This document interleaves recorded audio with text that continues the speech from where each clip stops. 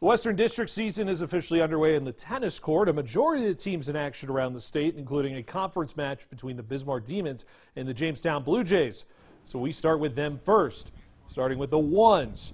It's Bismarck's Tyler Wall versus Jamestown Mason Lunsman. Lunsman with the drop shot that's too tough to return there, so a point for the Blue Jays. Later in the set, Lunsman with a return just over the net, forcing the short ball into the net. Off to a great start for Jamestown.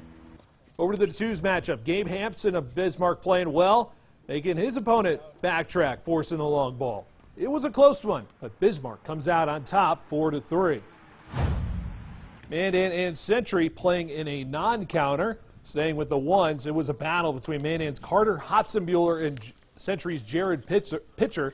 Hotzenbuehler with the ace to start, but it's Pitcher with the nice comeback.